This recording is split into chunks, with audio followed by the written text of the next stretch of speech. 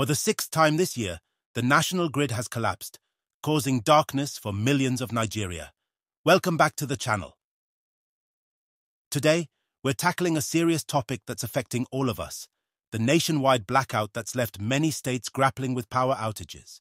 Reports indicate that about 18 states were affected, including major cities like Lagos, Abuja, and Port Harcourt.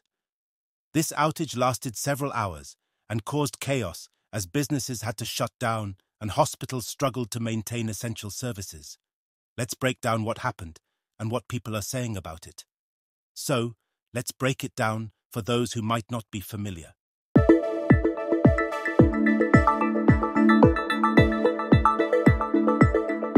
The national grid is like the backbone of our electricity supply, connecting power plants to homes and businesses across the country. When it's up and running, we enjoy lights, fans, and all our favorite gadgets. But when it collapses, it's like someone turned off the switch for all of us. On October 14th, 2024, Nigeria faced yet another major blackout as the national grid failed. This time, reports show that around 18 states, including major cities like Lagos, Abuja, and Port Harcourt, were plunged into darkness for hours. Shops were forced to close, and people were left scrambling for solutions, using generators where they could.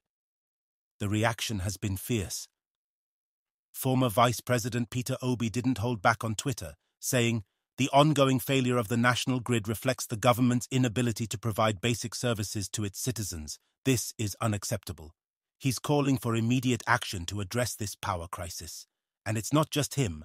Senator Ayo Akinlolure referred to the situation as a national embarrassment, urging the government to step up and stabilize our power supply. Nigerians are fed up and demanding answers. Now let's look at the bigger picture. This is the sixth collapse we've seen in just 2024 alone.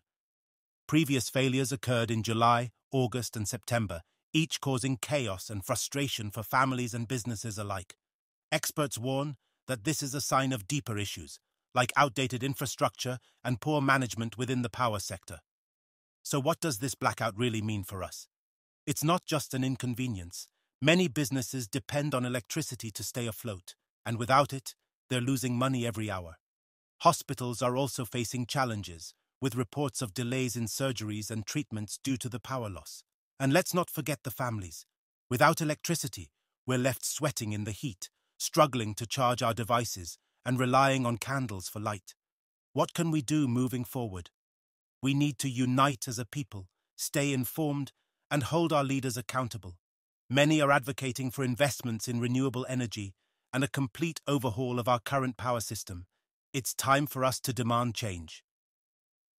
In conclusion, this nationwide blackout is more than just an inconvenience. It's a wake-up call for us all. We deserve reliable electricity. Let's keep the conversation going. Share your thoughts and experiences in the comments below. If you found this video helpful, please give us a thumbs up and subscribe for more insightful news and discussions. Together, let's keep the conversation going and push for a brighter future for Nigeria.